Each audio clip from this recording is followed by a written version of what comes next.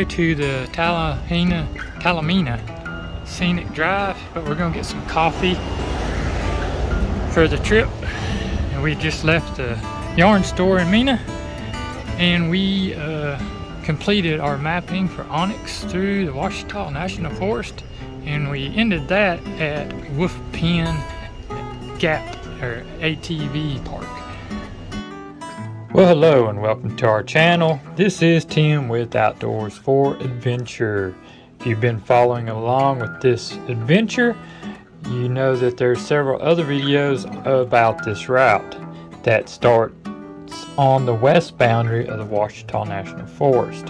Now, if you really wanted to, and if you have the Onyx app, the Onyx Off-Road app, there are trails that you'll see on the map that start south of Gillum Lake. So if you wanted a really long adventure, you could start this adventure south of Gillum Lake, head up to the Casa Todd area, and Onyx is working on getting my trails for the Casa Todd up. So hopefully those will be listed soon. If there's no problems and everything works out with that, they'll have those trails too.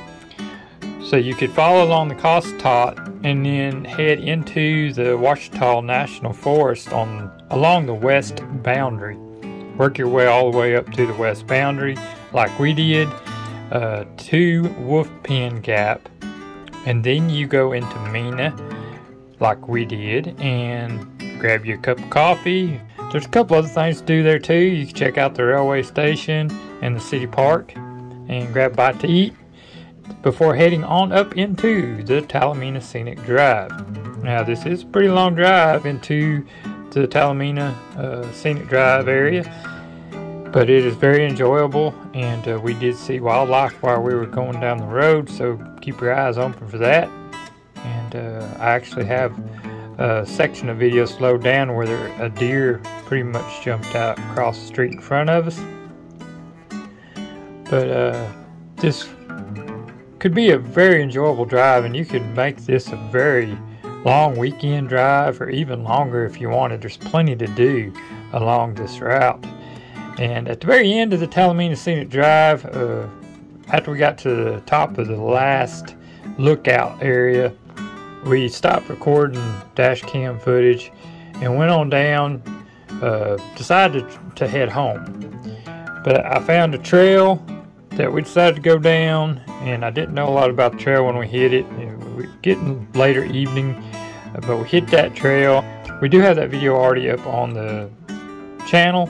It's actually the first one I loaded up about this route, but it turned out to be a very rough route, a very rough trail, but it's something that was very enjoyable and would be a good addition to this route. So I hope y'all enjoyed all these videos and enjoy this video, and you could break this up as much as you needed for a day trip, or if you wanted to combine it all for a long trip, that could be possible too. And like I said, most of this is on the Onyx off-road app. Of course, Talimena Drive is not going to be on the app as a trail guide upload, but you will see the roads on the app too. So I hope y'all enjoy, and be sure to comment in the comment section and let us know how you enjoyed the trip.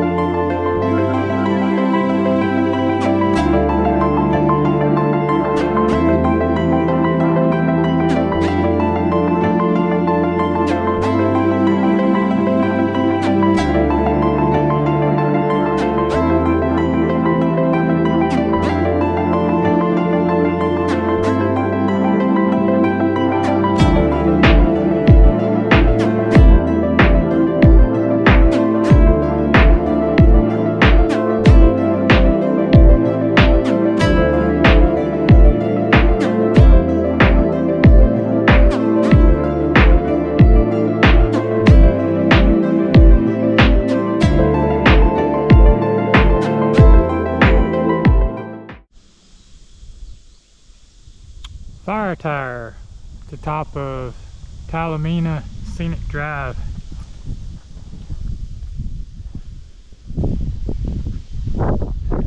Nice little walking area so you can stretch your legs while you're taking the tour.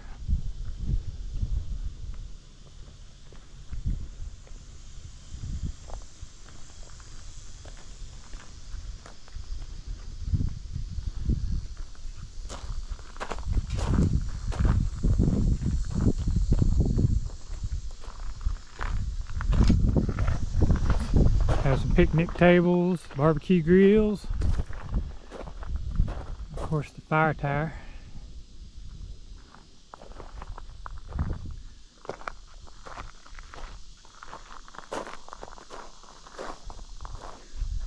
It's like the signs have seen better days.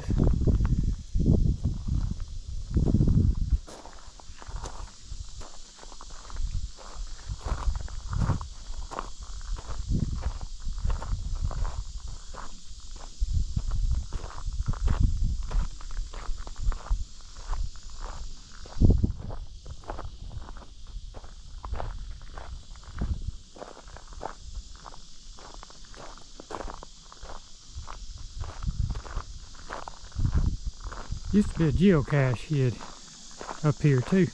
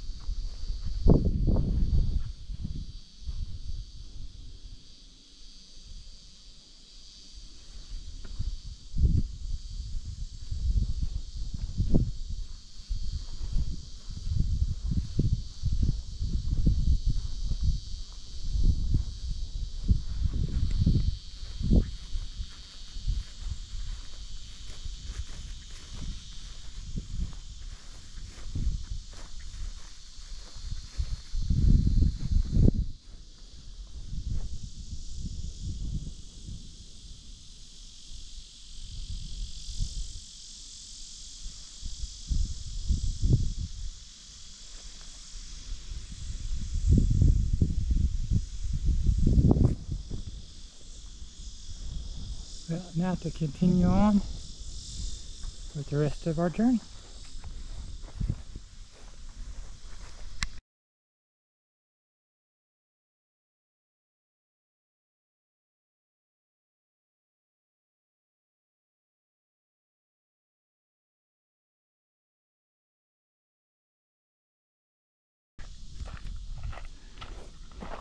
Yeah, they got a hole in the ground toilet up here.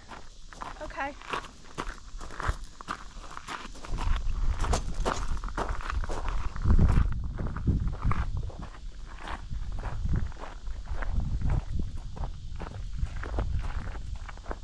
What a long drive up that mountain, huh? Yeah, pretty. Yeah, I'm glad we're at a restroom though. Come all the way up that mountain. Oh wait, I can't use it. It says no Ashley's allowed. No Ashley's allowed. Well, I guess you can't use this one. So anybody that's named Ashley that comes up here, you can't use that restroom. You're gonna have to go find another one. We just thought we'd share.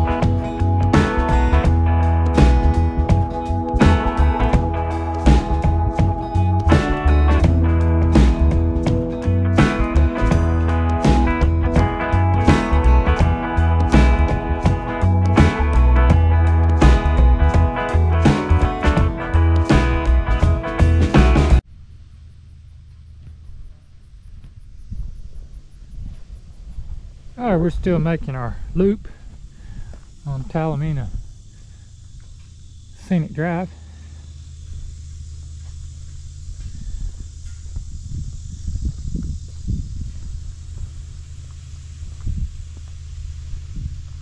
And we're at the Arkansas-Oklahoma state line.